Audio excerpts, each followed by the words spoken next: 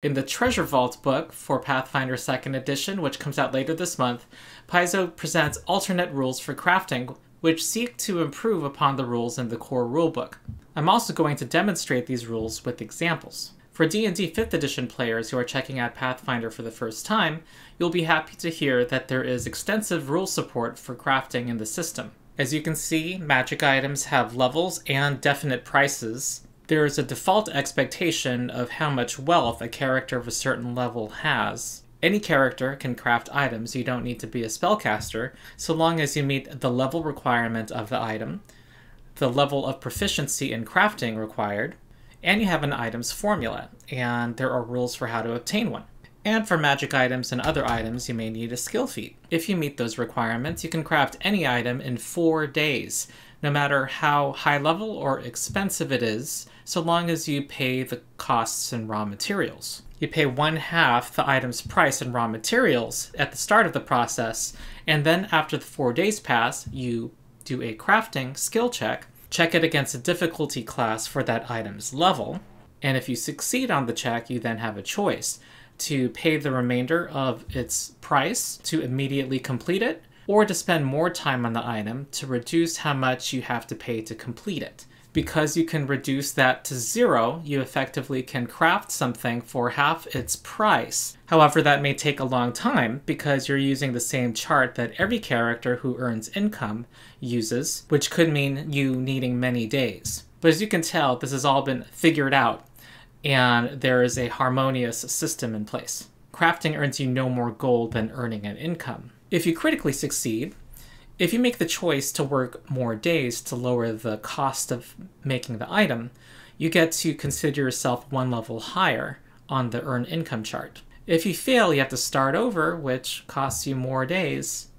And if you critically fail, you also lose 10% of the raw materials you supplied. There's no need to hunt for monsters or for GMs to homebrew adventures to allow players to craft these items. Crafting is simply one of the many downtime activities that are defined for player characters. Some items are tagged uncommon or rare, empowering the GM to keep items that might disrupt their campaign out of the game. So it may be strange for D&D players to hear that there have been vocal complaints from some Pathfinder players about the crafting system. There's been anticipation about the Treasure Vault book's alternate rules for crafting for this reason. The first most common complaint is that it takes 4 days to make even very cheap items. You often hear players saying, "It takes me 4 days to make an arrow." Well, first, the core rules mitigate that problem somewhat by allowing you to make batches of something if it's a consumable. And ammunition comes in sets of 10, so you can make 40 arrows in 4 days, or 4 potions in 4 days. I would also argue that it's not that easy to make arrows from what I've read. I also think it doesn't really present much of a practical problem, because if we're talking about arrows and other low-level items, you should be able to buy them in any decent-sized settlement. The real value of crafting in Pathfinder is that it gives a party access to high-level items that it otherwise would not have access to. When a party gets to, say, level 7, 10, 13, and the settlement that they're in is level 6, they're not going to find items that are higher level than that settlement. If the campaign has sufficient downtime, the party can find formulas through adventuring or invent common formulas with this level 7 feat and basically access every common magic item in the whole game. Crafting makes it so that the party is not limited to what magic items the GM happens to make available to them. One other complaint about crafting in Pathfinder is that it requires 4 days in which you're not making any money. It's only after that initial 4 days that you can start working on lowering its price. Well, the reason for this is the balance of the game. In 3rd edition D&D, you could, if you had enough time, pay only 1/2 the price of any item by crafting it. In order to make the wealth system balanced here, they clearly could not allow that. But why tax crafting 4 days? Well, I would just point out that if you already had access to the item, you would be buying it. The value you get from crafting is getting access to an item. That is what the 4 days pay for.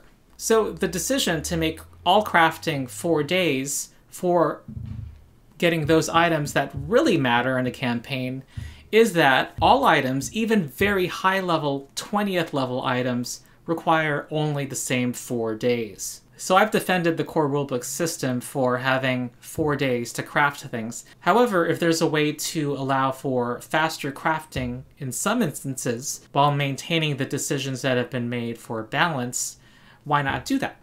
So the Treasure Vault book coming out later this month presents alternate rules that try to serve that purpose. Treasure Vault has this chapter, Crafting Alternate Rules. The majority of pages are actually devoted to supplemental systems, including nature crafting, which allows you to grow magic items, story-based crafting, which gives guidance and also some charts for GMs to design adventures, for players to seek out equipment or components for crafting magic items, as well as a chart of random downtime events. But the alternate rules that I've been building up towards only take up 1.5 pages.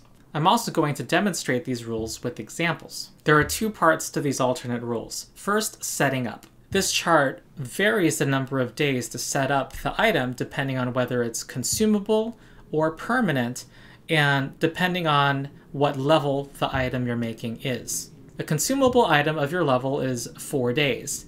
A permanent item of your level is 6 days, which in a system that's supposed to quicken crafting that's a surprising choice. First, I would say that if you're in a campaign that is crafting permanent items, you're probably getting sufficient downtime to accommodate that. And 4 and 6 that's probably not tipping you over the edge so that it's a deal breaker, let's say. But also, we will see why the number 6 was chosen soon. And if the item is 1 or 2 levels lower than the crafter, the number of days goes down by 1. If it's 3 or more levels below the crafter's level, it is 2 days lower. But it doesn't end there. If you become an expert in crafting, and if you're not familiar with Pathfinder, there are 4 levels of proficiency. There's first trained, then expert, then master, then legendary. So if you're that second level of proficiency, you can reduce this number of days by 1 by increasing the difficulty class by 5. Remember, you have to do a crafting check at the end of the setup. If you're a master in crafting, you additionally have the option of reducing it by 2 days by increasing the DC by 10. And if you're legendary in crafting, you can reduce it by 3 days by increasing the DC by 15. Now, what happens if you reduce this number to 0? Well, then it becomes effectively a half of a downtime day by becoming 4 hours. So here's the reason for why this was a 6. If you're crafting a permanent item that is 3 levels or lower, and you are legendary, you can reduce this 4 to 1 day. They decided that any permanent item should always require at least 1 workday. The second part of these rules, finishing the item, is for after you make that successful crafting check. If you decide to spend more days working on the item to lower its ultimate price, you have the option to rush the job now. You have to be at least an expert in crafting, but there is some risk involved. You have to do a flat check, which in Pathfinder means a simple D20 roll without any bonuses or penalties. The DC is equal to 10 plus the item's level minus your crafting proficiency bonus. Your proficiency bonus is your level plus the number from your level of training. Being trained adds 2, being an expert adds 4, being a master adds 6, and being legendary adds 8. If you succeed, the item is fine. If you fail, it has a quirk, something that is flavorful, but not necessarily detrimental. And if it's a critical failure, the item is ruined or there might be a curse. There's a rare skill feat given here, if a GM wants to include it, that basically adds another row at the bottom of that chart for when an item is 6 levels lower than the caster's. Notably, it says that if you can reduce the crafting time to 2 hours, that you can do so during an adventuring day, implying that you need this feat to do so on an adventuring day. I think there's an important consideration there. Let's say, for example, a party wants to spend 4 hours in the morning to craft a bunch of minor elixirs of life. do you want them to have that easy access to such items? I think there's a reason why this text is in a rare skill feat. So I thought it'd be helpful to illustrate these rules with some examples. We're going to start with some consumable items and then look at some permanent items. But let's start at level 1. Here's our example of 40 arrows, which in the game costs 4 silver or 0.4 gold pieces to buy. Because they don't have a listed level, they are therefore level 0, and therefore 1 level lower than this character. I've added the chart from the treasure vault, so it only takes 3 days, as you can see, to set up making this lower level consumable. The standard DC is 14, and with your crafting skill of +7, you have a 70% chance of succeeding and a 20% chance of critically succeeding. Then, after those 3 days, you get to spend the remaining price to finish, or you can work 1 additional day to add